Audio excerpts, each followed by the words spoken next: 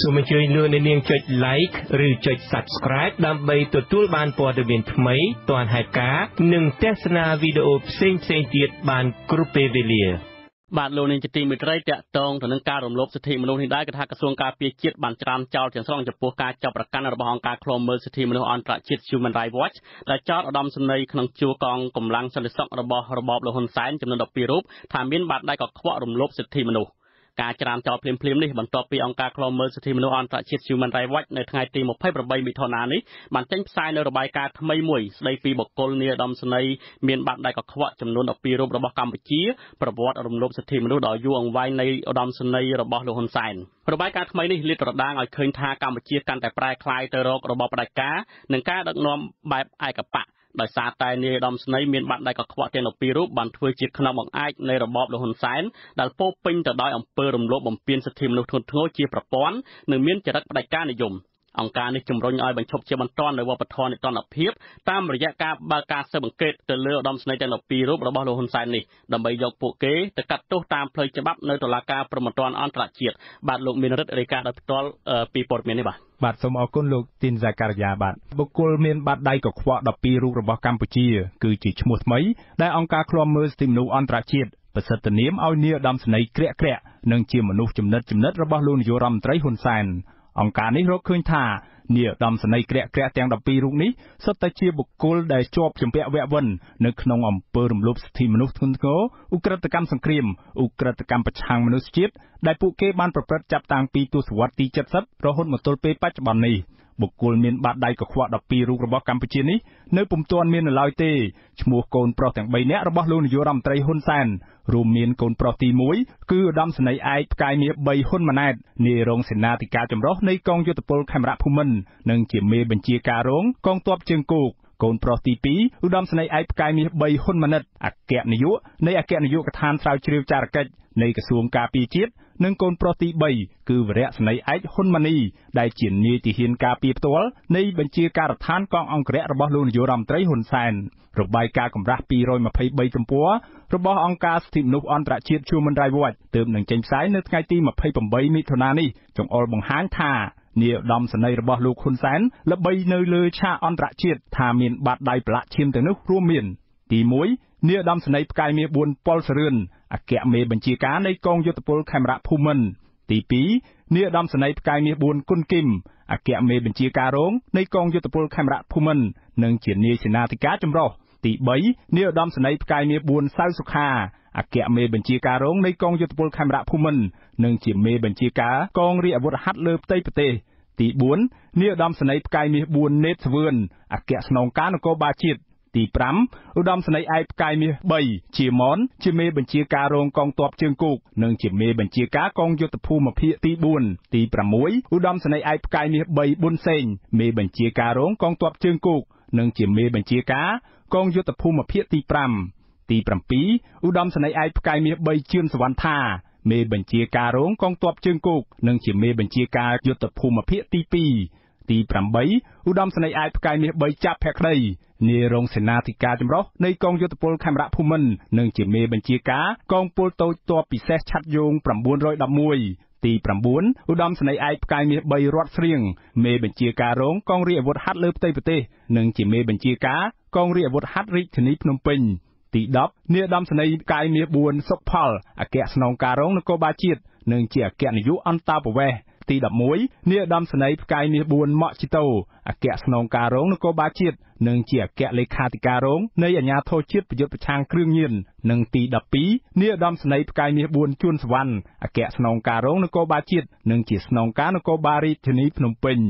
របាយការណ៍ដដែលនេះរកឃើញថាភាគច្រើននៃនាយឧត្តមសេនីយ៍របស់លោកហ៊ុនសែនទាំង12នាក់នេះសុទ្ធតែបានជាប់ជំពាក់វគ្គវិននឹងការប្រើប្រាស់កម្លាំងមិនចាំបាច់ជ្រុលហួសហេតុដែលពេលខ្លះបណ្ដាលឲ្យស្លាប់ក្រុមអ្នកតវ៉ាអំពីការបោះឆ្នោតដែលមិនសេរីមិនត្រឹមត្រូវនិងមិនយុត្តិធម៌អំពីការរឹបអូសដីធ្លីការរំលោភសិទ្ធិការងារអំពីការទាមទារតវ៉ាដំឡើងប្រាក់ឈ្នួលជាដើម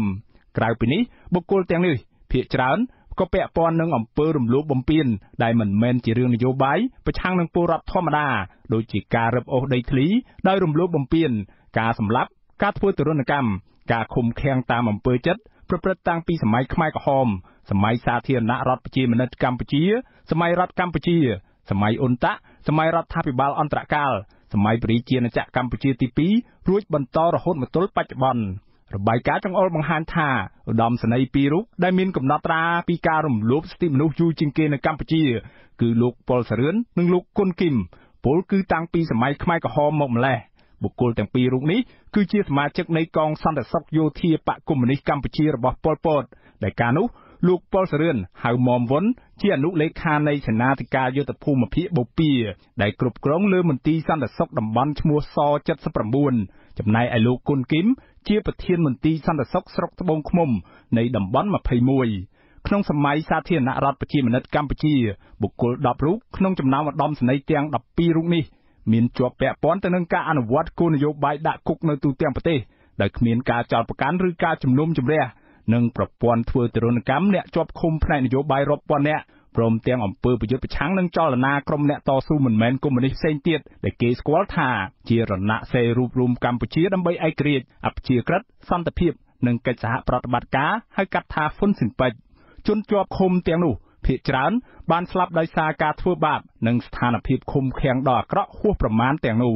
អំពើរំលោភបំពាននានាត្រូវក្រុមឧត្តមសេនីយ៍ទាំងនោះប្រព្រឹត្តឡើងដើម្បីបង្ក្រាបក្រុមអ្នកងើបតវ៉ាមិនពេញចិត្តទៅនឹងរបបសាធារណរដ្ឋប្រជាមានិតកម្ពុជាដែលមានវៀតណាមជាខ្នងបង្អែកដោយឡែកកាលពីសម័យអ៊ុនតាក់បុគ្គល12រូបនេះបានពាក់ព័ន្ធនៅក្នុងការប្រើអំពើហិង្សានយោបាយរបស់រដ្ឋកម្ពុជាដែលរាប់ទាំងឃាតកម្មនយោបាយសម្ដៅគណៈបកហ៊ុនស៊ិនប៉ិចនិងអ្នកនយោបាយប្រឆាំងអហិង្សាផ្សេងទៀតបុគ្គលទាំង12រូបនេះជាអ្នកទទួលខុសត្រូវចំពោះព្រឹត្តិការណ៍សម្លាប់អ្នកនយោបាយប្រឆាំងចំនួន39ករណីដែលបានធ្វើឲ្យមានគ្រោះថ្នាក់ដល់មនុស្សចំនួន46នាក់និងការសម្លាប់មនុស្ស25នាក់ផ្សេងទៀតនៅមានករណីរំលោភបំពានរបស់រដ្ឋកម្ពុជាដែលបានប្រព្រឹត្តដោយបុគ្គលទាំងនោះរាប់រយករណីទៀតរួមមានដូចជាការបាត់ខ្លួនដោយបង្ខំការធ្វើទរណកម្មផងដែលមិនទាន់រាប់បញ្ចូលនៅចំនួនករណីរំលោភបំពានដែលអ៊ុនតាក់មិនអាចស៊ើបអង្កេតបានគ្រប់ករណីផងរបាយការណ៍ឲ្យដឹងទៀតថាគិតចាប់ពីសម័យអ៊ុនតាក់រហូតមកទល់ពេលបច្ចុប្បន្នភាគច្រើននៃបុគ្គលទាំង12រូបបានជាប់ពាក់ព័ន្ធនឹងអំពើហិង្សានយោបាយពីឆ្នាំ1993ដល់ឆ្នាំ1998ជាពិសេសគឺលោកគុនគីមលោកចាប់ភក្តីលោកជាមនលោកប៊ុនសេងលោកជឿនសវណ្ណថាលោកណេតសាវឿននិងលោកសៅសុខាភាគច្រើននៃបុគ្គលទាំងនេះបានដើរតួនាទីយ៉ាងសំខាន់នៅក្នុងការធ្វើរដ្ឋប្រហារបង្ហូរឈាមដឹកនាំដោយលោកហ៊ុនសែននៅថ្ងៃទី5ទី6ខែកក្កដាឆ្នាំ1997ប្រឆាំងនឹងព្រះអង្គម្ចាស់នរោត្តមរណរដ្ឋដែលជានាយករដ្ឋមន្ត្រីទី1និងគណៈបកហ៊ុនស៊ិនប៉ិចរបស់ព្រះអង្គរដ្ឋប្រហារនេះបានសម្លាប់សមាជិកដែលមានភក្តីភាពបំផុតចំពោះគណៈបករាជានិយមចំនួនជាង100នាក់ខណៈនៅក្នុងហេតុការណ៍នោះមានមនុស្សរាប់សិបនាក់ត្រូវបានគេប្រហារជីវិតភ្លាមព្រមទាំងករណីឃាតកម្មនិងបាត់ខ្លួនក្រោយរដ្ឋប្រហារក្រោយសម័យរដ្ឋប្រហារគណៈបកកណ្ដាលអំណាចបន្តត្រួតត្រានិងកាន់អំណាចតាមរយៈការរៀបចំដំណើរការបោះឆ្នោតបែបคล้ายៗជាបន្តបន្ទាប់នៅឆ្នាំ2003 2008និងឆ្នាំ2013បុគ្គលទាំង12រូបនោះគឺជាអ្នកនៅពីក្រោយការសម្លាប់ក្រៅប្រព័ន្ធតុលាការចាប់ខ្លួនការវាយដំការយាយីរំខាននិងការបំផិតបំភ័យមកលើក្រុមអ្នកតវ៉ាឬក្រុមអ្នករិះគន់របបលោកហ៊ុនសែនជាច្រើនអ្នកដូចជាអ្នកនយោបាយគណៈបកប្រឆាំងបុគ្គលសិទ្ធិមនុស្សសកម្មជនការងារសកម្មជនដីធ្លីបរិស្ថានអ្នកកាសែតអ្នកសរសេរប្លុកនិងមនុស្សមួយចំនួនផ្សេងទៀតដែលបញ្ចេញទស្សនៈតាមប្រព័ន្ធអនឡាញជាដើមអង្គការឃ្លាំមើលសិទ្ធិមនុស្សអន្តរជាតិ Human Rights Watch គូបញ្ជាក់ដោយត្រង់ថាលោកនាយករដ្ឋមន្ត្រីហ៊ុនសែននិងគណៈបកប្រជាជនកម្ពុជាបានទទួលផលប្រយោជន៍ជាច្រើនពីការគ្រប់គ្រងយ៉ាងច្បាស់កឡែតឥតសង្ស័យពីក្រមមន្ត្រីក្នុងជួរកងទ័ពកងរាជអាវុធហត្ថនិងនគរបាលទាំង12រូបនេះដើម្បីកម្ចាត់ចោលនៅរាល់សមាជិកប្រឆាំងនិងរំលាយគណៈបកប្រឆាំងធំជាងគេមួយយ៉ាងមានប្រសិទ្ធភាពក្នុងគោលបំណងដើម្បីធានាឲ្យបាននៅជ័យជំនះរួចជាស្រេចនៅក្នុងការបោះឆ្នោតជាតិខែកក្កដាឆ្នាំ2018ខាងមុខនេះលោក Brett Adams នាយកប្រតិបត្តិទទួលបន្ទុកតំបន់អាស៊ីនៃអង្គការឃ្លាំមើលសិទ្ធិមនុស្សអន្តរជាតិ Human Rights Watch មានប្រសាសន៍នៅក្នុងសេចក្តីប្រកាសព័ត៌មានចេញផ្សាយកាលពីថ្ងៃទី28មិថុនានេះថាកាលពីប្រមាណឆ្នាំកន្លងទៅនេះលោកហ៊ុនសែនបានបង្កើតក្រុមមន្ត្រីសន្តិសុខស្នូលដ៏សាហាវឃោឃៅមួយក្រុមសម្រាប់អនុវត្តបទបញ្ជារបស់គាត់លោកថាក្រុមឧត្តមសេនីយ៍កម្ពុជាទាំងនេះបានបង្ហាញឲ្យឃើញយ៉ាងច្បាស់ជាបណ្ដាហើយតាមរយៈយុទ្ធនាការដោយចំហគាំទ្រលោកនាយករដ្ឋមន្ត្រីហ៊ុនសែននៅមុនការបោះឆ្នោតជាតិខែកក្កដាមកដល់ ដូចជាពួកគេពាក់ព័ន្ធទៅនឹងការបង្ក្រាបអ្នកកាសែតអ្នកនយោបាយប្រឆាំងនិងអ្នកតវ៉ាប្រឆាំងរបបលោកហ៊ុនសែនជាដើម Well, I think it's going to be terribly embarrassing for Hun Sen. I expect a very strong and negative reaction. Hun Sen will do what he always does, which លោកហ៊ុនសែននឹងទទួលរងនៅភាពអាម៉ាស់ជាទីបំផុតដោយសារតែរបាយការណ៍នេះខ្ញុំរំពឹងថានឹងទទួលបាននៅប្រតិកម្មជាអវិជ្ជមានខ្លាំងក្លាដោយដែលលោកហ៊ុនសែនធ្លាប់បានធ្វើការពីពេលអតីតកាលលោកហ៊ុនសែនត្រូវតែហ៊ានប្រឈមនឹងការពិតពីព្រោះថាអ្នកដែលដឹងការពិតទាំងអស់នោះគឺជាប្រជាពលរដ្ឋខ្មែរខ្លួនឯងពលរដ្ឋខ្មែរទាំងអស់ដឹងច្បាស់ណាស់ថាបុគ្គលទាំងអស់នោះជានរណាបើទោះបីជាពួកគេមិនដឹងលម្អិតអំពីអ្នកទាំងអស់នោះក៏ដោយក៏ប៉ុន្តែពួកគេប្រកាសជាដឹងច្បាស់ណាស់ថាអ្នកណាជាអ្នកដឹកនាំប្រទេសឆ្ពោះទៅរកប្រព័ន្ធបែបផ្ដាច់ការពួកគេដឹងច្បាស់ណាស់ថាអ្នកណាជាអ្នកភ្ជួងកំភ្លើងតម្រង់មករកពួកគេដឹងច្បាស់ណាស់ថាអ្នកណាជាអ្នកលួចលុយជាតិរបស់ពួកគេ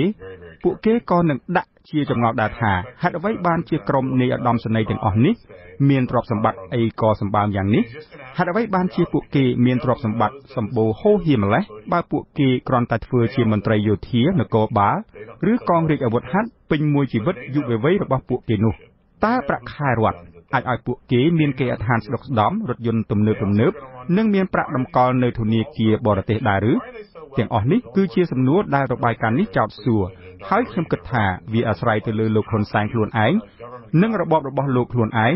ត្រូវតែផ្ដល់នៅចម្លើយដល់សំណួរទាំងអស់នេះ That's a question that I think this report raises and it's up to Hun Sen and the Cambodian government to answer that question នាយឧត្តមសេនីយ៍ផ្កាយមាស4សុកផលអគ្គស្នងការរងនគរបាលជាតិនិងជាអគ្គនាយកអន្តរប្រវេសន៍ដែលមានឈ្មោះនៅក្នុងចំណោមឧត្តមសេនីយ៍បាត់ដៃកខ្វក់ទាំង12រូបនៅក្នុងរបាយការណ៍អង្គការ Human Rights Watch នេះបានព្យាយាមបដិសេធមិនផ្ដល់ចម្លើយឲ្យអាស៊ីសេរីដោយលោករុញឲ្យទៅតាក់ទងមន្ត្រីនាំពាក្យរបស់លោកគឺលោកកែវ៉ាន់ថនដែលទូរស័ព្ទរបស់លោកមិនអាចតាក់ទងបានទោះជាយ៉ាងណាក៏ដោយលោកសុកផលបានឆ្លើយដោយខ្លីយ៉ាងដូចនេះថាបាទគឺមិនអាស៊ីសេរីហ្នឹងដាក់ទៅណាចាលោកឲ្យទៅបើទៅសួរអ្នកនាំពាក្យខ្ញុំនៅឯដំកែវន្ធនទៅហើយខ្មែរដែរចេះគិតជាខ្មែរខ្លះទៅវិញឲ្យឆ្ងល់ដែរបានហ្នឹងខ្ញុំនិយាយចូលបាត់ចំណែកឯអ្នកនាំពាក្យក្រសួងការពារជាតិលោកឈុំសុជាតិបដិសេធមិនធ្វើអត្ថាធិប្បាយផ្ទាល់មាត់ទេជុំវិញករណីនេះដោយសារតែលោកជាប់រវល់ខ្ញុំប្រកាន់ទៅតាមអ្វីដែលប្រកាសព័ត៌មាននោះហើយបាទព័ត៌មានក្នុងការវិភាគប្រកាសក៏មិនណាខ្ញុំចូលរវល់ធ្វើមីទីងក្នុងកងទ័ពនៅបាត់ដំបងលេខ5លោកច្រើនយកការទៅបាទសេចក្តីថ្លែងការណ៍របស់ក្រសួងការពារជាតិចុះថ្ងៃទី28ខែមិថុនាប្រកាសចរានចោលទាំងស្រុងនិងមិនទទួលយកដាច់ខាតចំពោះការចោទប្រកាន់នៅក្នុងរបាយការណ៍អង្គការឃ្លាំមើលសិទ្ធិមនុស្សអន្តរជាតិ Human Rights Watch នេះដែលក្រសួងចាត់ទុកដោយប្រើពាក្យពេចន៍ធ្ងន់ធ្ងរថាជារបាយការណ៍ប្រឌិតបែបឈួតលីលាមានបង្កប់ឧបាយកលពឹសពុលនិងធ្វើឡើងតាមអំពើចិត្តក្នុងគោលបំណងញុះញង់ចោទប្រកាន់ដោយគ្មានមូលដ្ឋាននិងមិនសមហេតុផលមកលើមន្ត្រីជាន់ខ្ពស់ទាំង12រូបនៃកងកម្លាំងប្រដាប់អាវុធនេះក្រសួងការពារជាតិបានហៅទង្វើរបស់អង្គការឃ្លាំមើលសិទ្ធិមនុស្សអន្តរជាតិនេះថាគឺជាការរំលោភបំពានម្ដងហើយម្ដងទៀតមកលើអធិបតេយ្យឯករាជ្យភាពនិងនីតិរដ្ឋរបស់កម្ពុជាដើម្បីបម្រើនយោបាយទុច្ចរិតរបស់ជនបរទេសមួយចំនួននិងក្រុមអ្នកនយោបាយក្បត់ជាតិដែលបានប៉ុនប៉ងបង្កើតបដិវត្តពណ៌និងបំផ្លិចបំផ្លាញដល់សន្តិភាពនិងសេចក្តីសុខរបស់ប្រជាពលរដ្ឋខ្មែរអាស៊ីសេរីក៏បានព្យាយាមសុំប្រតិកម្មពីឧត្តមសេនីយ៍ដែលមានឈ្មោះដទៃទៀតនៅក្នុងរបាយការណ៍នេះតែទូរស័ព្ទរបស់ពួកលោកមិនអាចតាក់ទងបានយ៉ាងណាក៏ដោយលោក Brett Adams បញ្ជាក់ថាដោយសារតែមានការជាប់ជំពាក់វគ្គវិនរបស់ឧត្តមសេនីយ៍ទាំង12រូបនេះទៅនឹងអំពើរំលោភសិទ្ធិមនុស្សធ្ងន់ធ្ងរជាប្រព័ន្ធនេះរបាយការណ៍នេះនឹងក្លាយជាកំណត់ត្រានិងឯកសារដាក់បន្ទុកបន្ថែមទៀតចំពោះអ្នកទាំងនោះដែលអាចធ្វើឲ្យសំណុំរឿងបទឧក្រិដ្ឋរបស់ពួកគេត្រូវបានតុលាការព្រហ្មទណ្ឌអន្តរជាតិ ICC យកទៅពិចារណាកាត់ទោសនៅថ្ងៃណាមួយនាពេលអនាគតជាក់ជាមិនខាន Well, they could be. If you look at the Rome Statute, which is the law for the International Criminal Court, the crimes they have committed fit within it. And not only do the crimes fit, but the failure of the government fits within it too. ប្រសិនបើគេពិនិត្យមើលលក្ខន្តិកៈទីក្រុងរ៉ូមដែលជាច្បាប់របស់តុលាការព្រហ្មទណ្ឌអន្តរជាតិរាល់បទឧក្រិដ្ឋកម្មនានាដែលក្រុមនាយឧត្តមសេនីយ៍ទាំងអស់នោះបានប្រព្រឹត្តគឺពិតជាបានចែងនៅក្នុងនោះហើយមិនត្រឹមតែប៉ុណ្ណោះការខកខានរបស់រដ្ឋាភិបាលក្នុងការមិនកាត់ទោសដល់ក្រុមបុគ្គលទាំងនោះឲ្យមកទទួលខុសត្រូវតាមផ្លូវច្បាប់ក៏រាប់បញ្ចូលជាបទល្មើសនោះដែរពីព្រោះថាតុលាការព្រហ្មទណ្ឌអន្តរជាតិនឹងកោះហៅរដ្ឋាភិបាលទាំងឡាយណា ដែលមានចេតនាឬមិនមានបំណងយកអ្នកដែលប្រព្រឹត្តអំពើឧក្រិដ្ឋកម្មទាំងនោះមកទទួលខុសត្រូវ The Criminal Court requires a government to be unable or unwilling to hold perpetrators accountable លោក Brett Adam ថារបបលោកហ៊ុនសែនបានសម្ដែងឲ្យគេឯងឃើញយ៉ាងច្បាស់ថាខ្លួនមិនអាចហើយមិនមានបំណងដើម្បីធ្វើដូច្នេះឡើយលោកថាគេអាចមើលឃើញថាគ្មានមន្ត្រីណាម្នាក់នៃក្រុមឧត្តមសេនីយ៍ទាំងនោះត្រូវបានគេកោះហៅឲ្យចេញមកទទួលខុសត្រូវនោះឡើយបើទោះបីជាភ័ស្តុតាងបានបង្ហាញយ៉ាងច្បាស់កឡែត 100% ក៏ដោយជាក់ស្ដែងដោយករណីរដ្ឋប្រហារឆ្នាំ 1997 ជាដើមលោកបន្តថាបើទោះបីជាលោកមិនគិតថាពួកគេនឹងត្រូវបានតុលាការអន្តរជាតិនេះក៏ហៅនាពេលឆាប់ខាងមុខក៏ដោយក៏ប៉ុន្តែលោករំពឹងថានៅថ្ងៃណាមួយតុលាការព្រហ្មទណ្ឌអន្តរជាតិនឹងមកគោះទ្វារផ្ទះលោកនាយករដ្ឋមន្ត្រីហ៊ុនសែននិងមន្ត្រីបរិវាររបស់លោកទាំងនោះដើម្បីយកអ្នកទាំងនោះមកកាត់ទោសតាមផ្លូវច្បាប់បាទមន្ត្រីស៊ើបអង្កេតជាន់ខ្ពស់នៃអង្គការលីកាដូលោកអមសមាតយល់ថាអង្គការ Human Rights Watch ប្រហែលជាមានមូលដ្ឋាននិងមានការស្រាវជ្រាវច្បាស់លាស់ទើបបានជាអង្គការនេះហ៊ានបញ្ចេញរបាយការណ៍នេះការល្អដែរបើសិនជាកណ្ដាប់មាសសុទ្ធមិនខ្លាចភ្លើងអញ្ចឹងគឺអាចនឹងមានការធ្វើការស្រាវជ្រាវឬក៏បង្ហាញនៅលទ្ធផលរបស់ខ្លួនឬក៏បង្ហាញនៅតម្លាភាពនិងភាពយុត្តិធម៌សម្រាប់អ្នកទាំងអស់ហ្នឹងបើសិនជាមិនមានការពាក់ព័ន្ធទេយើងបង្ហាញអំពីបញ្ហាតម្លាភាពនិងយុត្តិធម៌សម្រាប់ពួកគាត់ណាហើយបញ្ហាទី2ខ្ញុំយល់ថាអញ្ចេះថានេះក៏ជាការចាប់ផ្ដើមហើយយើងឃើញថាមុនមកគឺសហរដ្ឋអាមេរិកមានការដាក់ទណ្ឌកម្មទៅលើអាដាមហ៊ីមិនហៀងអីតាក់ទងនឹងការបង្កទ្រព្យសម្បត្តិការអីហើយហ្នឹងក៏មានការឆ្លើយតបពីជាបន្តបន្ទាប់ដែរហើយឥឡូវបើយើងឃើញថា Human Rights Watch ក៏លើកនៅបញ្ហាមួយចំនួននេះទៀតអានេះក៏វាជាគំរូមួយសម្រាប់ទៅដល់ការអនុវត្តការងារឬរបស់មន្ត្រីជាន់ខ្ពស់របស់រដ្ឋាភិបាលទៅក្រោយទៀតត្រូវឲ្យគាត់មានការពិចារណា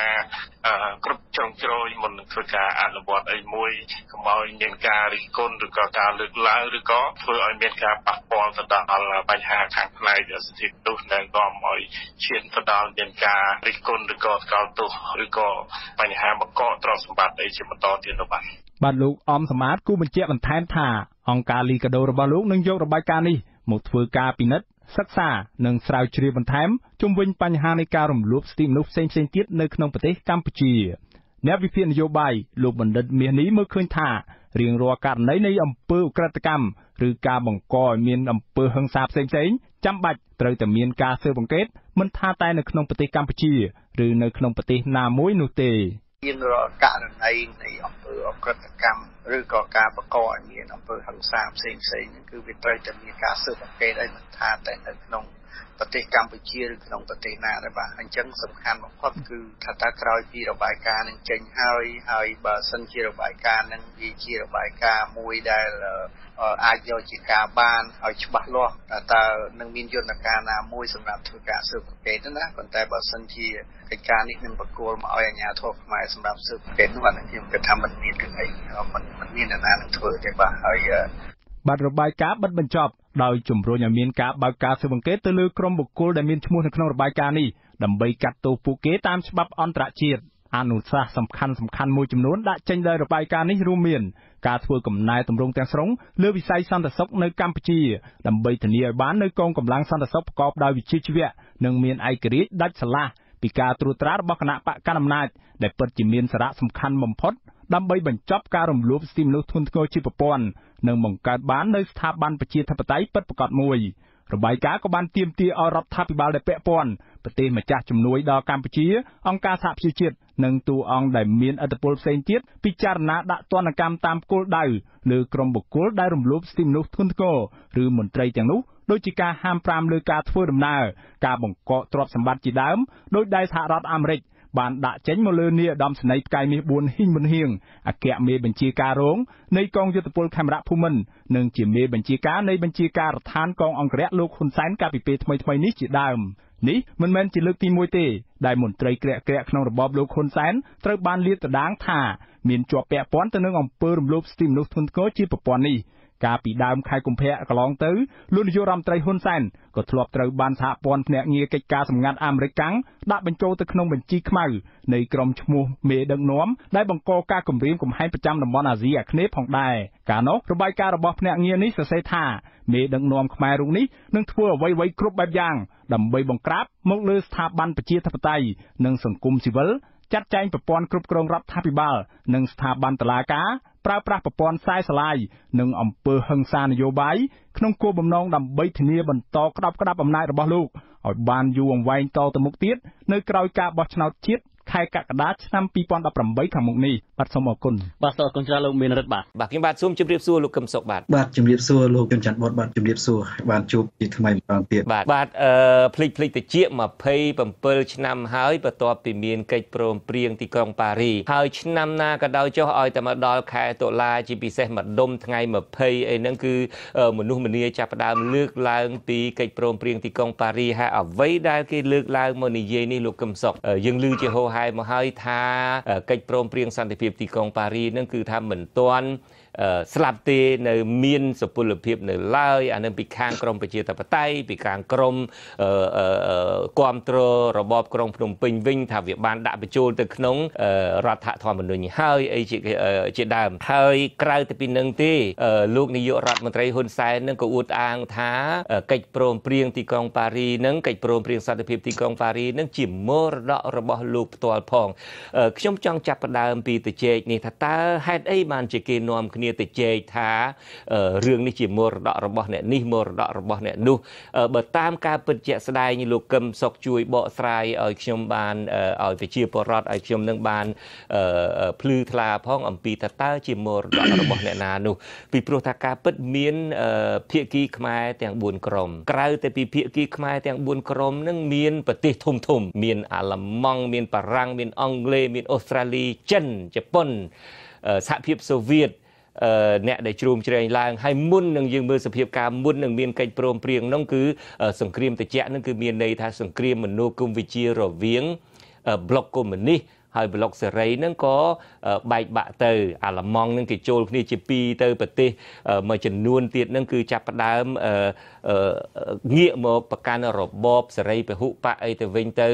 ហើយសហភាពសូវៀតហ្នឹងក៏មកចាប់ដៃជាមួយនឹងអាមេរិកហ្នឹងក៏ទៅចាប់ដៃជាមួយចិនទៅហើយទីបំផុតអ្នកដែលនៅក្រោមឥទ្ធិពលទាំងអស់ហ្នឹងមានខ្មែរនៅក្រោមរបបលោកហ៊ុនសែននៅក្រោមវៀតណាមនៅក្រោមសូវៀតនៅក្រុងភ្នំពេញហ្នឹងហើយនឹងមានពួកត្រីភាគីនៅឯព្រំដែនហ្នឹងនៅក្រោម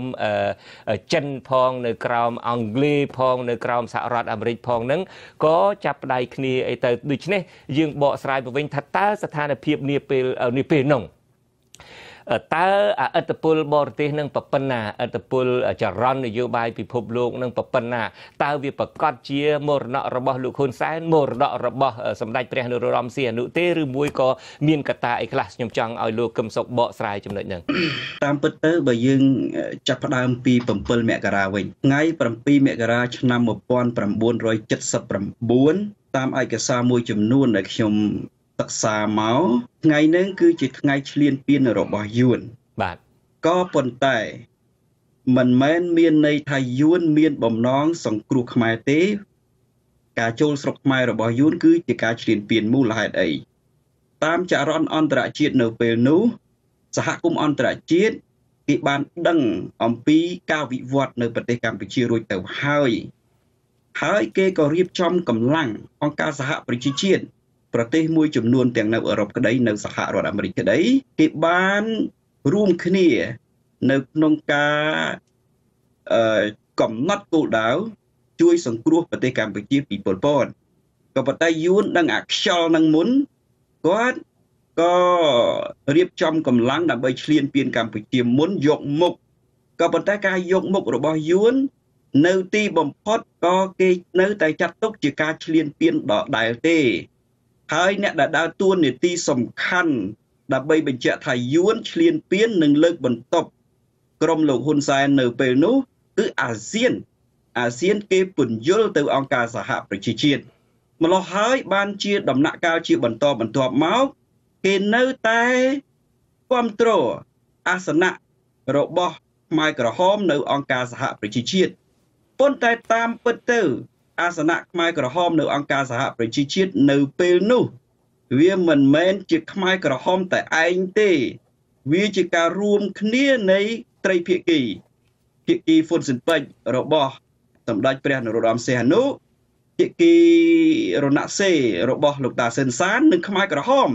ក៏ប៉ុន្តែយន្តការអន្តរជាតិគេមិនអាចនឹងផ្លាស់ប្ដូរផ្លេតដោយដែលយើងគិតទេដូចបច្ចុប្បន្ននឹងឧទាហរណ៍គេមុននឹងដាក់ទណ្ឌកម្មទៅលើក្រុមលោកហ៊ុនសែនគេទុកពេលរយៈពេល1ឆ្នាំដើម្បីឲ្យកែខ្លួនពីព្រោះគេមិនចង់ធ្វើបាបក្រុមណាមួយទេអ្វីដែលគេធ្វើដើម្បីជួយប្រទេសមួយម្ល៉េះហើយទណ្ឌកម្មងាកទៅវិញទណ្ឌកម្មនៅពេលនោះគេដាក់កំហិតដាក់ទណ្ឌកម្មសេដ្ឋកិច្ចផ្សេងទៀតទៅលើរដ្ឋាភិបាលក្រុងភ្នំពេញដែលបន្ទាប់ដោយយួនដដែលហើយទណ្ឌកម្មនឹងហើយ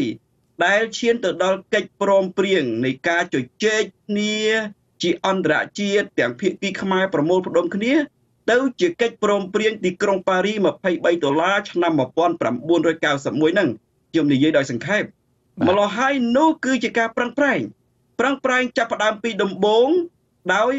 ភាគីអន្តរជាតិនិងភាគីខ្មែរអ្នកស្នេហាជាតិផ្សេងទៀតដូចជាក្រុមហ៊ុនស៊ិនប៉ិចក្រុមសម្ដេចស៊ិនសានមានខ្មែរក្រហមជាដើមហើយក៏វាជៀសមិនផុតពីការត្រូវជជែកជាមួយក្រុមលោកហ៊ុនសែនដែរពីព្រោះក្រុមលោកហ៊ុនសែនកំពុងកាន់អំណាចដែលបន្ទាប់ដោយយួននៅទីក្រុងភ្នំពេញហើយកាន់ការងារកាន់ទឹកដីភាគច្រើននៅក្នុងប្រទេសកម្ពុជាធ្វើបាបពលរដ្ឋម្ល៉េះហើយត្រូវជជែកគ្នាដើម្បីបញ្ចប់សង្គ្រាមទោះថាតើជាសមិទ្ធផលរបស់នរណាខ្ញុំពិបាកកំណត់ថាជាសមិទ្ធផលរបស់នរណាណាប៉ុន្តែអ្វីដែលគេខិតខំប្រឹងប្រែងទាំងភាគីខ្មែរទាំងអស់បីភាគីត្រីភាគីដែលមានតែការទទួលស្គាល់ដោយអង្គការសហប្រជាជាតិហ្នឹងបូកនឹងការប្រឹងប្រែងរបស់សហគមន៍អន្តរជាតិគោលដៅនឹងជាស្មារតីរបស់គេឲ្យមានកិច្ចព្រមព្រៀងមួយកិច្ចព្រមព្រៀងទីក្រុងប៉ារីហើយកិច្ចព្រមព្រៀងហ្នឹងនិយាយជារួមគឺដើម្បីផ្សះផ្សាជាតិឡើងវិញបញ្ចប់សង្គ្រាមបញ្ឈប់សោកនាដកម្មទុក្ខវេទនារបស់ខ្មែរហើយបញ្ជះនៅរបបអតីតកាលក្រុមលោកហ៊ុនសែនគាត់ទាមទារនៅពេលនោះមិនមែនប្រើពាក្យរបបអតីតកាលទេគាត់ប្រើពាក្យរបបប្រឡាយពូជសាសន៍ក៏ប៉ុន្តែអន្តរជាតិគេជាយាមឲ្យជ្រើសរើសយកពាក្យរបបអតីតកាលកុំឲ្យប៉ះស្មារតីក្រុមណាមួយនេះជាគោលការណ៍ផ្សះផ្សាជាតិដែល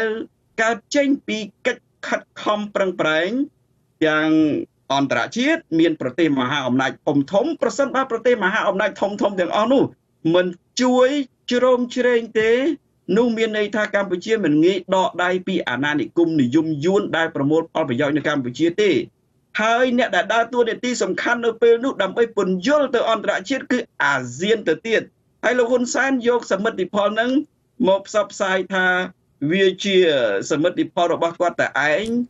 អានឹងគ្រាន់តែជាភាសានិយាយនៃអ្នកដឹកនាំនយោបាយការទូតបែបកូនក្មេងទេពីព្រោះអ្នកការទូតនយោបាយជាអ្នកដឹកនាំគេនិយាយភាសាមនុស្សចាស់ដែលមានការអប់រំថ្លឹងថ្លែងចំណែកនៃការចូលរួមអ្នកណាប៉ុណ្ណាលោកហ៊ុនសែនគ្រាន់តែតោងយួនតានៅពេលហ្នឹងដូចជាខ្ញុំភ្លេចឈ្មោះរបស់គាត់ដែលគាត់ដើរតួនាទីសំខាន់ក្នុងការចរចាសំទោសដែលខ្ញុំភ្លេចឈ្មោះរបស់គាត់មិនទៅជួបលោកហ៊ុនសែនផងនៅពេលដែលត្រូវជជែកជាមួយនឹងរដ្ឋាភិបាលក្រុងភ្នំពេញនៅពេលនោះគឺគេទៅជួបវៀតណាមហើយជជែកបញ្ហានោះជាមួយវៀតណាមនោះមានន័យថាគេដឹងថាវៀតណាមមានឥទ្ធិពលនិងបញ្ជាលើការទទួលខុសត្រូវទាំងឡាយរបស់លោកហ៊ុនសែនដូច្នេះហើយលោកហ៊ុនសែនដល់ទៅពេលបានសមិទ្ធផលហ្នឹងគេគ្រាន់តែបន្តបន្ទប់ដើម្បីប្រយោជន៍របស់គេសោះហើយទៅអួតថាជាសមិទ្ធផលរបស់គាត់តែម្នាក់ឯងអានោះវាជាចរិតដែលមិនចេះអៀនខ្មាស់របស់គាត់តាំងពីដើមមកទេហើយមែនទេទៅបើនិយាយអំពីសមិទ្ធផលហ្នឹង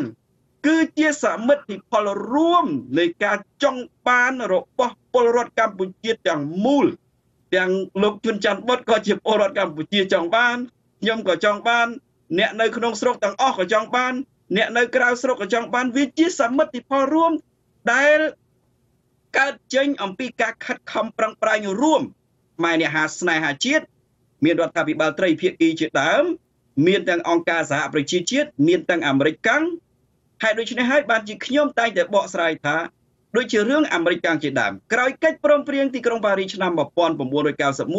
ខ្ញុំឃើញជំហរអាមេរិកកាំងច្បាស់ណាស់គឺទាមទារនឹងជួយប្រទេសកម្ពុជាសម្បើមណាស់ក៏ប៉ុន្តែរដ្ឋាភិបាលយើងមេដឹកនាំយើងអួតទាំងចេះតែអួតចំណេះតិចចំណេះដឹងទាបរៀនតិចចំណេះដឹងទាបសម្បូរតែល្បិចកលខូចម្ល៉េះហើយប្រមូលផលប្រយោជន៍ពីការអនុគ្រោះរបស់អាមេរិកកាំងពីការអនុគ្រោះរបស់អឺរ៉ុបមិនបានទេខ្ញុំឧទាហរណ៍មួយនៅប្រទេសឡាវថ្មីនេះអាមេរិកកាំងជួយ$90 លានដើម្បីដោះមីនខ្មែរយើងអួតពេកគេការដៃឆ្កាជើងអួតតាំងពីនៅក្នុងស្រុកទៅដល់អន្តរជាតិអួតចុះអួតឡើងទាំងមិនបានផលប្រយោជន៍អីអួតហើយទៅជាខ្លែងបន្លំព័ត៌មានធ្វើអាម៉ាស់ទីបំផុតអាមេរិកកាំងជួយតែ$3 លានអាមេរិកឡាវកុម្មុយនីសផងអាមេរិកកាំងជួយរហូតដល់$90 លានមូលហេតុអីគេចេះសម្របស្ថានភាពទៅតាមចរន្តនៃនយោបាយអន្តរជាតិចរន្តនៃនយោបាយការទូតរបស់ប្រទេសមហាអំណាចរួចយើងមិនចេះដឹកនាំប្រទេសឲ្យទៅតាមចរន្តនៃការអនុគ្រោះរបស់អន្តរជាតិផងហើយយើងចេះតែអួតក្អាងដើរទៅញ៉ាំពោតហើយទៅជជែកទៅជាមួយគេឯងអួតហើយនិយាយតែបន្តបង្អាប់នឹងបញ្ឆេះនៅកំហឹងបណ្ដាសារបស់ពលរដ្ឋឯងទៅទៀតនោះមានប្រយោជន៍អីសម្រាប់បន្តដំណើរធ្វើឲ្យជាតិរុងរឿងរីចម្រើនបានដូចខ្ញុំសរុបមកសរុបចុះបាទសរុបចុះខ្ញុំសរុបមកសមិទ្ធផលនេះជាសមិទ្ធផលរួមរបស់ខ្មែរអ្នកស្នេហាជាតិដែលតស៊ូចង់បានការផ្សះផ្សាជាតិបង្រួបបង្រួមជាតិហើយក៏ជាសមិទ្ធផលធំរបស់អន្តរជាតិដែលគេបានព្យាយាមយកចិត្តទុកដាក់ជួយប្រទេសកម្ពុជាលោកហ៊ុនសែនគ្រាន់តែដើរតាមក្រោយយួនទេគាត់គ្រាន់តែចាំធ្វើតាមនៅអ្វីដែលជាការកំណត់របស់ក្រុងហាណូយបន្តអំណាចដើម្បីបម្រើប្រយោជន៍ក្រុងហាណូយប៉ុណ្ណឹងទេបើនិយាយអំពីសមិទ្ធផលរបស់គាត់ដូចជាពិបាកនិយាយខ្លាំងណាស់គាត់ចេញមុខក្នុងនាមភាគីខ្មែរមួយប៉ុន្តែការចេញមុខរបស់គាត់គឺនៅក្រោមសម្ពាធនៃការបញ្ជាពីក្រុងហាណូយតែប៉ុណ្ណឹងទេហើយបើយើងនិយាយឲ្យចំស្មារតីនៃកិច្ចព្រមព្រៀងទីក្រុងប៉ារីសនេះគឺដើម្បីផ្សះផ្សាជាតិដូចខ្ញុំជម្រាបដំបូងគោលដៅគឺផ្សះផ្សាជាតិហើយគោលការណ៍ដើម្បីផ្សះផ្សាជាតិនេះគឺត្រូវតែអនុវត្តនៅគោលការណ៍មួយគេហៅគោលការណ៍ប្រជាធិបតេយ្យសេរីពហុបកប្រជាធិបតេយ្យសេរីពហុបកដែលឆ្លងកាត់ការបោះឆ្នោតដោយត្រឹមត្រូវនិងយុត្តិធម៌ហេតុអីបានជាគេប្រើប្រជាធិបតេយ្យសេរីពហុបកមិនក៏គេមិនប្រើពាក្យប្រជាធិបតេយ្យទៅដោយសារតែកុម្មុយនីសក៏វាមានប្រជាធិបតេយ្យរបស់វាដែរប្រជាធិបតេយ្យផ្ទៃក្នុងកុម្មុយនីសអញ្ចឹងហើយគេប្រើពាក្យពេញណាពាក្យប្រជាធិបតេយ្យហើយគេដាក់សេរីទៀតឲ្យដឹងថាប្រជាធិបតេយ្យនេះគឺសេរីបញ្ចេញមតិត្រឹមត្រូវហើយពហុបកទៀតពីព្រោះប្រទេសខ្លះនិយាយប្រជាធិបតេយ្យដែរក៏ប៉ុន្តែទីបំផុតមានតែបកមួយទេសម្រាប់ដឹកនាំជាតិអាខ្មែរយើងបច្ចុប្បន្ននេះសំទោសខ្ញុំមិនចង់និយាយទៅដល់ខារបោះឆ្នោតហ្នឹងទេប៉ុន្តែថាដូចយើងបច្ចុប្បន្នហ្នឹងអញ្ចឹងឃើញទេគេអួតតែប្រជាធិបតេយ្យតែបកមួយទៅកុយអញ្ចឹងទៅហើយពហុបកក្នុងខ្លឹមសារគេហ្នឹងមិនមែនដោយការបកស្រាយរបស់លោកហ៊ុនសែននិងក្រុមគាត់ទេពហុបកដែលគេចង់និយាយគឺខ្លឹមសារនៃសេរីភាពពហុបកមិនមែនជាខ្លឹមសារនៃចម្រុះគណៈបកដែលរាប់តែក្បាលទេមិនមែនអញ្ចឹងទេហើយមិនមានប្រសិទ្ធភាពមិនមានសមត្ថភាពមិនមានគោលការណ៍គ្រប់គ្រាន់ក្នុងការជជែកបញ្ហាហ្នឹងទេសំខាន់គឺការបោះឆ្នោតសេរីត្រឹមត្រូវយុត្តិធម៌អញ្ចឹងហើយបានគេច្រកប្រើពាក្យត្រូវណាពាក្យក្នុងកិច្ចព្រមព្រៀងទីក្រុងប៉ារីសនេះគឺត្រូវល្អណាស់ប្រជាធិបតេយ្យបូកទាំងសេរីបូកទាំងពហុបកគឺគេអត់មានឲ្យចន្លោះកន្លែងណាមួយទេវាជារបៀបនៃការផ្សះផ្សាបាទអរគុណលោកកឹមសុខតាមការពិតយើងឮជាហូរហែមកហើយពីរបបក្រុងភ្នំពេញនឹងហើយគាត់ក៏ខំធ្វើដែរលោកកឹមសុខថាមិនចង់និយាយពីការបោះឆ្នោតទេប៉ុន្តែការបោះឆ្នោតទៅបញ្ចប់ទៅហើយការបោះឆ្នោតទៅបញ្ចប់ទៅនឹងហើយដែលរដ្ឋាភិបាលក្រុងភ្នំពេញយកទៅអួតអាងថាជាការបោះឆ្នោតដោយសេរីនិងពហុបកពីព្រោះថាមានបកច្រើនទេប៉ុន្តែឥឡូវថាមិននិយាយទៅចុះពីព្រោះថាយើងទាំងអស់គ្នាដឹងហើយគ្មានអ្នកណាមួយដែលមិនដឹងទេមកដល់ពេលនេះគឺថាមានការរំលោភសិទ្ធិមនុស្សមានការកាប់បំផ្លាញមានការ បំបិតសិទ្ធិសេរីភាពសារព័ត៌មានការបំបិតមាត់សង្គមស៊ីវិលមានការបំផ្លាញគោលការណ៍គ្រឹះសសរស្តម្ភរបស់លទ្ធិប្រជាធិបតេយ្យនឹងរំលាយទៅហើយពីមួយឆ្នាំទៅមួយឆ្នាំនឹងគឺថាយើងឃើញទាំងអស់គ្នាមិនមានអ្នកណាមកចាំបាច់បដិទ្ធសាច់រឿងអីទេភ័ស្តុតាងមាននៅនឹងមុខទាំងអស់គ្នាអូខេលោកសំរងស៊ីដែលជាប្រធានគណៈបកអតីតប្រធានគណៈបកសង្គ្រោះជាតិដែលពេលនេះលោកថាលោកនឹងហក់ចូលមកវិញដើម្បីចូលរួមដឹកនាំគណៈបកសង្គ្រោះជាតិក្នុងគណៈដែលប្រធានមែនតែនឹងកំពុងតែគេគៀបសង្កត់សិទ្ធិសេរីភាពក្នុងការដឹកនាំក្នុងការដើរហើរក្នុងការជួបប្រជុំអីជាដើមនឹងលោកសំរងស៊ីធ្លាប់លើកឡើងថានេះគឺជាឱកាសទៅវិញជាពិសេសខួបទី27នៃកិច្ចព្រមព្រៀងសន្តិភាពទីក្រុងប៉ារីនេះដែលលោកហ៊ុនសែនដែលលោកសំរងស៊ីប្រើពាក្យថាបានឆ្លងផុតគំនុះក្រហមហ្នឹងហើយក៏លោកគិតថាជាឱកាសទៅវិញដើម្បីឲ្យសហគមន៍អន្តរជាតិមិនបាច់ទៅប្រាប់គេទេអំពើរបស់លោកហ៊ុនសែននេះភាសារបស់លោកសំរងស៊ីអំពើរបស់លោកហ៊ុនសែនដែលបានធ្វើកន្លងមកនេះគឺថាវាដាស់ស្មារតីដល់សហគមន៍អន្តរជាតិហើយលោកគុំសុកគិតថាតើខួបទី27នេះវាជាការដាស់សហគមន៍អន្តរជាតិឲ្យងាកវិលត្រឡប់មកចាប់បខំឲ្យរដ្ឋាភិបាលក្រុងភ្នំពេញគោរពនៅអ្វីដែលខ្លួនបានចុះហត្ថលេខាទេខ្ញុំសូមបើកវងកញ្ចក់បន្តិចមុននឹងផ្ដល់ឱកាសជូនលោកកឹមសុខឆ្លើយយើងឃើញព័ត៌មានមិញអ្នកក្នុងប្រទេសមិនសូវមានឱកាសបានធ្វើអីប្រមាណទេមិនសូវក្រឹកក្រែងអីប្រមាណទេដែលហេតុថាពិបាកសុំច្បាប់គេមិនអោយអាឡ័យមានរឿងអីដទៃទៀតអីចឹងទៅក៏ប៉ុន្តែអ្នកក្រៅប្រទេសហាក់ដូចជាពុះពោជាងមុនរហូតដល់មានក្រុមអ្នកយកលិខិតយកទៅស្នើដល់លោកប្រធានាធិបតីបារាំងឲ្យកោះប្រជុំប្រទេសហត្ថលេខីអីជាដើមសហភាពអឺរ៉ុបបានដាក់លក្ខខណ្ឌមួយក្នុងចំណោមលក្ខខណ្ឌដទៃទៀតថាឲ្យគោរពស្មារតីកិច្ចព្រមព្រៀងទីក្រុងប៉ារីអីជាដើមតើលោកកឹមសុខគិតថានេះជាឱកាសទេមកខួបទី27នេះជាឱកាសសម្រាប់ឲ្យសហគមន៍អន្តរជាតិងាកមកចាប់អារម្មណ៍ពីបញ្ហាកម្ពុជាវិញទេស្ថានភាពកម្ពុជាវាដល់ដំណាក់កាលទុំតែទុំហើយចូលហើយតែចូលហើយជ្រុះហើយដូច្នេះគួបលើកនេះគួបនៃកិច្ចព្រមព្រៀងទីក្រុងប៉ារី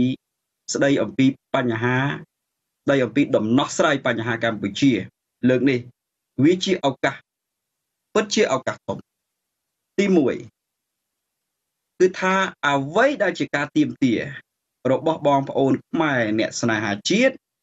អ្នកប្រជាធិបតេយ្យអ្នកគិតអំពីបញ្ហាកម្ពុជាហ្នឹងវាជាផ្នែកមួយនៃការពញាក់ស្មារតីអន្តរជាតិវាជាការដាស់ពិភពលោកពីព្រោះកាលណាយើងទាមទារវាស្របនឹងកលៈទេសៈដែលគេដឹងរឿងទៅហើយទៀតវាជាការដាស់កាន់តែលឿនហើយឲ្យគេភ្ញាក់កាន់តែច្បាស់អំពីអ្វីដែលកើតឡើងនៅប្រទេសកម្ពុជាទី2អ្វីដែលវាកើតឡើងនៅពេលនេះវាពិតជាឱកាសធំមួយពីព្រោះវាស្របទៅនឹងភស្តុតាងច្បាស់ការស្រាវជ្រាវឃើញច្បាស់ដោយសេចក្តីថ្លែងការណ៍របស់តំណាងអឺរ៉ុបជាដើមថាគេដឹងច្បាស់ណាស់ថាគេមិនសង្ឃឹមថាលោកហ៊ុនសែនដកកណ្ដាប់ដៃសម្លាប់ប្រជាធិបតេយ្យនៅប្រទេសកម្ពុជាទេដូច្នេះវាជាឱកាសមួយដែលអន្តរជាតិមើលឃើញច្បាស់ដឹងច្បាស់ហើយកាលណាវាស្របស្ថានភាពបែបហ្នឹងទម្ងន់នៃការតវ៉ាហើយខណៈពេលនេះក៏វាជាផ្នែកដ៏សំខាន់មួយសម្រាប់ឲ្យគេចាត់វិធានការចំណុចទី3កាលណាស្ថានភាពដែលវាកើតនឹងវាស្របទៅនឹងអ្វីដែលកំពុងកើតមានឡើងនៅក្នុងប្រទេសកម្ពុជាដូច្នេះវានឹងបញ្ញាក់មួយដែរអំពីប្រតិកម្មរបស់ម្ចាស់ហត្ថលេខីនៃកិច្ចព្រមព្រៀងទីក្រុងប៉ារីប្រតិកម្មហ្នឹងយើងឃើញមកហើយមានតាំងពីសហរដ្ឋអាមេរិកហើយកន្លងមកមានទាំងអ្នកការទូតបារាំងទៅទៀតចុងក្រោយនេះមានទាំងសមាជិកសភានៃប្រទេសអូស្ត្រាលីជំរុញឲ្យរដ្ឋាភិបាលរបស់គេនឹង ធ្វើការពិនិត្យឡើងវិញអំពីការអនុវត្តរបស់ក្រុមលោកហ៊ុនសែនលើកិច្ចព្រមព្រៀងទីក្រុងប៉ារីសហ្នឹងដូច្នេះហើយប្រតិកម្មអស់ហ្នឹងវាស្របគ្នាហើយវាជាចំណុចសំខាន់ដែលយើងចង់មើលឃើញថាវាមានប្រសិទ្ធភាពប៉ុណ្ណាយើងពិនិត្យមើលអញ្ចេះប្រសិទ្ធភាពប៉ុណ្ណានោះយើងចំណុចមើលថាតើនយោបាយការទូតរបស់លោកហ៊ុនសែនតែដើរច្រើនណាគាត់អួតថាតាំងពីវេទិកាអន្តរជាតិវេទិកាកិត្តិយសចិនអាស៊ានតាំងពីចិនអាស៊ានគាត់ចេញទៅជប៉ុនវេទិកាមេដឹកនាំអាស៊ានជាមួយ IFS ពេញចេញពី FMF ទៅ Basic ចេញពី Basic ទៅទួគីច្រើនគាត់ចង់អួតក៏ប៉ុន្តែអ្វីដែលជាលទ្ធផលគឺថាគាត់បាក់មុខនឹងស្ងួតមុខពីការស្ដីបន្ទោសពីសហគមន៍អន្តរជាតិខ្ញុំឧទាហរណ៍មួយដែលគាត់ទៅជប៉ុននៅពេលដែលគាត់ចេញធ្វើសេចក្តីថ្លែងការណ៍ជាមួយនឹង Shinzo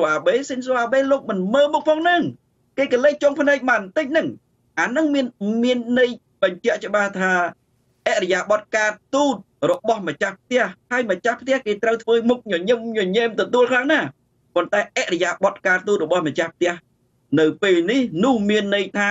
គេពិបាកគ្រប់គ្រងខ្លាំងណាស់បើទោះបីជាគេបង្ហាញសភាពស្ងប់ស្ងៀមក៏ដោយម្ល៉េះហើយអាហ្នឹងវាប្រតិកម្មហ្នឹងផលប្រយោជន៍ហ្នឹងដំណើរហ្នឹងកាលៈទេសៈហ្នឹងវាស្របគ្នាវាស្របទៅនឹងអ្វីដែលសហគមន៍អន្តរជាតិគេដឹងហើយក៏វាជាចំណែកនៃឱកាសដ៏ធំមួយពីព្រោះអ្វីដែលយើងដឹងចេះតាមពិតទៅសហគមន៍អន្តរជាតិគេដឹងយូរដែរទៅហើយក៏ប៉ុន្តែដំណើរនៃដំណាក់កាលកន្លងមកវាមានបកនយោបាយបកប្រឆាំងបកអីចឹងទៅនៅចូលរួមធ្វើការកិច្ចការជាមួយរិះគន់បានដូចជាលោក Chun Chanbuth ដែលជាមេតបរបស់អ៊ុនតាហ្នឹងណាហើយនឹងលោកម្នាក់ទៀតដូចជា Regional Austin ដែលគាត់ជាមន្ត្រីជាន់ខ្ពស់ផ្នែករដ្ឋបាលនៃមន្ត្រីអ៊ុនតាគាត់និយាយឲ្យចុះនៅក្នុងកាសែតភ្នំពេញប៉ុស្តិ៍កាលពីឆ្នាំ1998គាត់ថាក្រុមលោកហ៊ុនសែនហ្នឹងគឺធ្វើអ្វីដើម្បីបំផ្លាញតែសមិទ្ធផលអ៊ុនតាដែលកើតពីកិច្ចព្រមព្រៀងទីក្រុងប៉ារីសដូច្នេះគេដឹងទាំងអស់ហើយមកដល់ដំណាក់កាលនេះជាដំណាក់កាលទុំដល់ចូលវារៀបនឹងជ្រុះពីព្រោះតែដំណើររបស់គាត់ទៅកាន់អន្តរជាតិគេលែងទទួលស្គាល់អស់ហើយដូច្នេះប្រសិទ្ធភាពនឹងវាកាន់តែខ្លាំងខ្ញុំមើលឃើញថាវានឹងមានដំណើរផ្លាស់ប្ដូរហើយល្អជាងមុនបើទោះបីជាត្រូវប្រើពេលបន្តិចបាទ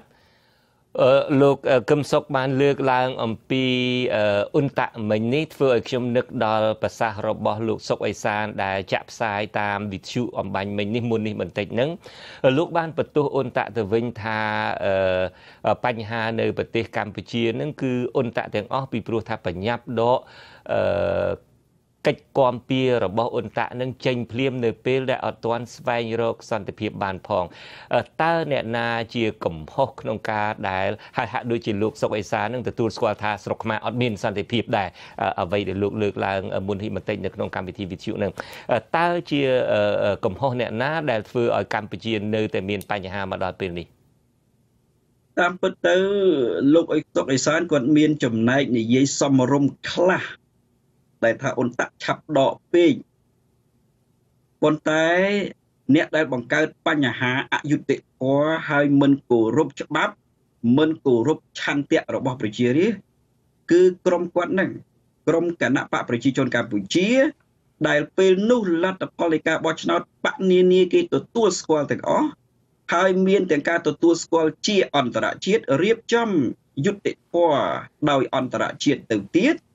ប៉ុន្តែពួកគាត់ខ្លាចបាត់អំណាចក៏ព្យាយាមធ្វើអបគ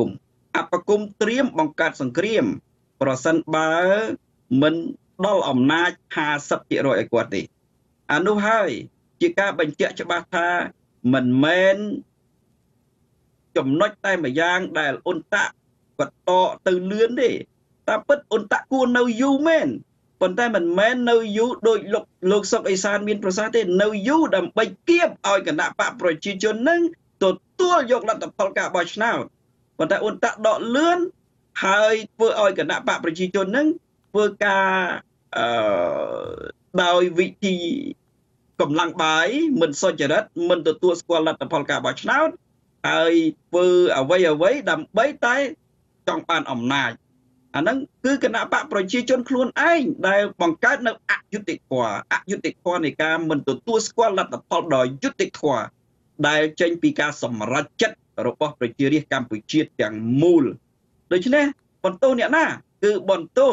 អ្នកដែលមិនទទួលស្គាល់នៅការរៀបចំដ៏យុត្តិធម៌ក្នុងការបោះឆ្នោតរបស់អ៊ុនតាក់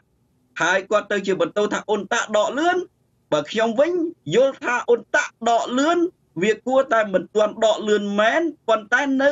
សង្កត់ឲ្យគណៈបកប្រជាជនទទួលយកលទ្ធផលយុត្តិធម៌សិនប្រគល់អំណាចឲ្យអ្នកឈ្នះបានទទួលតួនាទីដឹកនាំប្រទេសនិងបម្រើប្រជារាស្ត្ររបស់គេតាមអ្វីដែលប្រជារាស្ត្រទុកចិត្តសិនបាទយើងបកក្រោយវិញក្នុងដំណាក់កាលនឹងនៅពេលដែលចេញលទ្ធផលឆ្នោតភ្លាមលោកនាយករដ្ឋមន្ត្រីហ៊ុនសែនប្រកាសមិនទទួលស្គាល់ការបោះឆ្នោតហើយមានក្រុមម្ខាងទៀតនោះមានលោកស៊ិនសុងមានព្រះអង្គម្ចាស់នរោត្តមចក្រពង្សបានទៅបង្កើតតំបន់អបគមនៅត្រើយម្ខាងទន្លេពីអ្នកលឿងនេះនោះទៅបើសិនជាលោកជាមន្ត្រីរបស់អ៊ុនតាក់វិញឬមួយក៏បានចូលរួមក្នុងកិច្ចពិភាក្សាដោះស្រាយបញ្ហានឹងមែនតើគួរតែធ្វើយ៉ាងណាទៅវិញបើសិនជាម្ខាងទៀតទាមទារបំបែករដ្ឋមានន័យថាបេសកកម្មរបស់អង្គការសហប្រជាជាតិទាំងមូលនឹងមិនបរាជ័យដូច្នេះហើយតើគួរធ្វើបែបណាវិញក្នុងដំណាក់កាលនោះបើសិនបើយើងងាកថយក្រោយវិញបន្តិចតាមខ្ញុំចាំក្រោយពេលដែលមានការបោះឆ្នោតឆ្នាំ1993ហើយខ្ញុំស្រាវជ្រាវហើយខ្ញុំពេលនោះកន្លងមិនមែនពេលនោះទេក្រោយមកក៏ខ្ញុំធ្វើកិច្ចការច្រើននៅជាមួយនឹងវាំងហើយបានដឹងរឿងមួយចំនួនព្រះករុណាសម្ដេចព្រះនរោត្តមសីហនុព្រះអង្គដឹងច្បាស់អំពីល្បិចលោកហ៊ុនសែនគឺអំណាចព្រះអង្គរហូតទៅដល់មានបន្ទូលថាស្គាល់អ្នកនឹងឲ្យច្បាស់ទើបយើងអាចដោះស្រាយបញ្ហាបាននៅពេលដែលមានការបោះឆ្នោតហើយព្រះអង្គសំណូមពរឲ្យអ៊ុនតាក់នៅប្រទេសកម្ពុជាដាក់កម្លាំងទ័ពមិនមែនត្រឹមតែរដ្ឋបាលទេ5ឆ្នាំពេលនោះលោកយ៉ាស៊ូស៊ីអាកាស៊ីតាមខ្ញុំដឹងគាត់មានប្រសាសន៍ថាមិនអាចដាក់នៅទេព្រះអង្គមានបន្ទូលថាបើមិនបាន5ឆ្នាំសុំ1ឆ្នាំយ៉ាស៊ូស៊ីអាកាស៊ីគាត់ឆ្លើយទៅវិញមានទាំងលោកច័ន្ទសន្តិសុនដែលមេទ័ពអ៊ុនតាក់ហ្នឹងគាត់ថាអ៊ុនតាក់ force here is to keep peace not to making peace not to make peace បាទថារក្សាសន្តិភាពបាទថាpeacekeeping forces not peacemaking forces បាទថាកម្លាំងដែលរក្សាសន្តិភាពមិនមែនកម្លាំងដែលបង្កើតសន្តិភាពទេម្ល៉េះហើយទៅវាមានការជជែកចរចាគ្នាដែលមានការច្រឡំថាសម្ដេចព្រះនរោត្តមសីហនុដេញអ៊ុនតាក់ចេញតាមពិតមិនមែនដល់ករណីទេដោយសារតែព្រះអង្គមើលឃើញថាមិនអាចទប់កម្លាំងអបគមរបស់ក្រុមលោកហ៊ុនសែននឹងបានទេពីព្រោះហ៊ុនស៊ិនពេជ្រក្តីខ្មែរក្រហមក្តីភាគីលោកតាស៊ិនសានក្តីមកពីព្រៃអត់ដឹងនៅក្នុងស្រុកយ៉ាងម៉េចទេហើយចូលនៅក្នុងស្រុកគេដកអាវុធអស់ហើយថ្ងៃពេលនោះដូច្នេះទប់កម្លាំងរបស់លោកហ៊ុនសែនមិនបានហើយកម្លាំងរបស់ហ៊ុនសែននឹងទៀតព្រះអង្គមានបន្ទូលថាមានយួននៅពីក្រោយដូច្នេះបកក្រោយឡើងវិញនិយាយឡើងជាសង្ខេបគឺក្រមលោកហ៊ុនសែនទាំងអស់ដែលនៅតែមានលក្ខអាវុធនៅតែមានបង្កធ្វើឲ្យមានការភ័យខ្លាចក្នុងការបោះឆ្នោតនោះហើយមានបញ្ហាដល់ពេលនេះពេលវេលាវាកាន់តែច្រើនណាស់ទៅហើយតាមពិតនឹងខ្ញុំជក់ចិត្តចង់ទៅជែកជាមួយលោកកឹមសុខណាថ្ងៃណាមួយជីកប៉ាល់ហោះទៅហ្វាំងឡង់ទៅជែកគ្នារឿងហ្នឹងឲ្យបានច្រើនបន្តិចប៉ុន្តែនៅសល់ 4-5 នាទីទៀតនេះខ្ញុំចង់ទៅជែកគ្នាអំពីរឿងភាសារបស់លោកកឹមសុខដែលប្រើភាសាថាទុំជូហើយវានឹងជ្រុះ ភាសានេះបើសិនជាអ្នកដែលស្អប់របបលោកហ៊ុនសែនអ្នកដែលចង់ឲ្យមានលទ្ធិប្រជាធិបតេយ្យពិតប្រាកដនៅប្រទេសកម្ពុជាចង់ឲ្យមានការផ្លាស់ប្ដូរជីវិតជាមាននៅប្រទេសកម្ពុជាមានការអបអរសាទរសម្បើមណាស់តើពេលណាដែលទុំពេលណាដែលវាជ្រុះលោកថាវាទុំវាជួហើយតើពេលណាដែលវាជ្រុះនឹងអ្នកមួយចំនួនដែលចង់ដឹងនឹងសំខាន់គឺសម្ពាធអន្តរជាតិសម្ពាធរបស់សហគមន៍អឺរ៉ុបសម្ពាធរបស់អង្គការសហប្រជាជាតិហើយនិងសម្ពាធរបស់សហរដ្ឋអាមេរិកបើសម្ពាធនឹងនៅតែបន្តនោះមានន័យថាទំនាញនៃសម្ពាធនឹងនឹងទាញឲ្យក្រុមលោកហ៊ុនសែនជ្រុះហើយឥឡូវនឹងទុំចូលតែអត់ទាន់ជ្រុះទេប៉ុន្តែនឹងទាញឲ្យវាជ្រុះចំណុចទី2ផ្ទៃក្នុងកាលណាលោកហ៊ុនសែននៅរក្សានៅគំនិតបុគ្គលនិយមដែលគិតតែអំពីអំណាចផ្ទាល់ខ្លួននិងក្រុមខ្លួននោះមានន័យថាផ្ទៃក្នុងគណៈបកប្រជាជនពួកគេនឹងបាត់ប្រយោជន៍ធំទោះបីជាផ្ទៃក្នុងឥឡូវមិនទាន់រើក៏ពិតមែនក៏ប៉ុន្តែកាលណា EBA ដកទណ្ឌកម្មអន្តរជាតិខ្លាំងហើយអាទណ្ឌកម្មអន្តរជាតិដក EBA នេះវាមិនមែនត្រឹមតែ EBA ទេកាលណាដក EBA វាប៉ះពាល់ដល់រឿងផ្សេងទៀតការទូតឧទាហរណ៍តែខ្ចីលុយគេកម្ពុជាដឹកនាំដោយលោកហ៊ុនសែនគេដឹងថាធ្លាប់មានរឿងខុសច្បាប់បានជាគេដក EBA ចេញដូច្នេះបើគេដក EBA ចេញនោះមានន័យថារឿងខ្ចីលុយទៅធនាគារផ្សេងធនាគារអន្តរជាតិបាទឬក៏ប្រទេសផ្សេងនោះ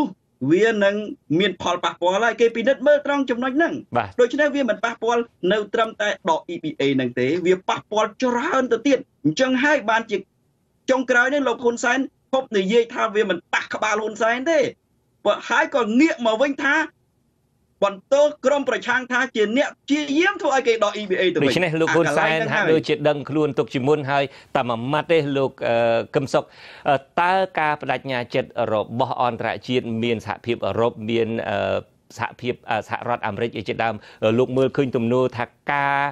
ដាក់គំនាបពេលនេះនឹងគឺជាការបដិញ្ញាចិត្តមែនទែនទេឬមួយគ្រាន់តែជាការបដិញ្ញាចិត្តបែបការទូតបំភ័យចោលទេបន្លាចោលទេខ្ញុំមើលឃើញថា